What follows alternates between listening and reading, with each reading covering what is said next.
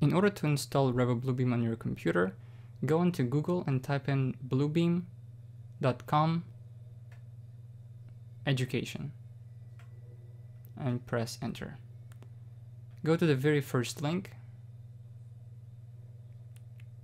and there scroll down until you see for students and who's eligible. You can go ahead and read all of this process, and at the bottom press apply now. Type in your information, your first and last name, your email address. Make sure you specify the SIU email address.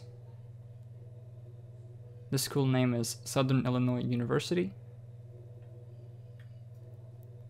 Academic department, architecture, and we'll be using for course the country, city, state, and type in a comment that talks about that you are a university student who is planning on using this software for course objectives, such as making PDFs, opening PDFs, and so on.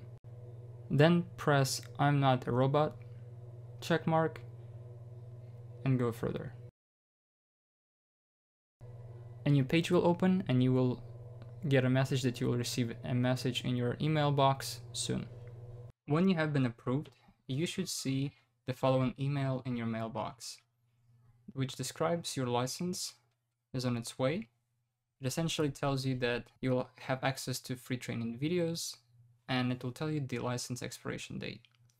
So whenever you actually receive the license, it will look like this. You'll have a serial number and a product key, and go ahead and copy this or screen save it somewhere on your computer so you can have access to it at all times. Now, how to download and register? Go to this link, and once you do, you will come across a Revu installation guide on their official website, which if you follow the prompts, it should be pretty simple.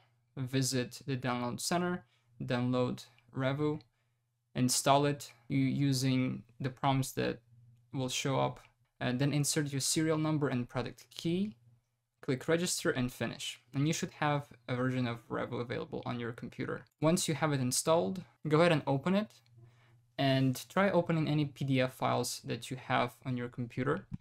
If you have none, try to download anything from the internet. And once you do, this is what you should see.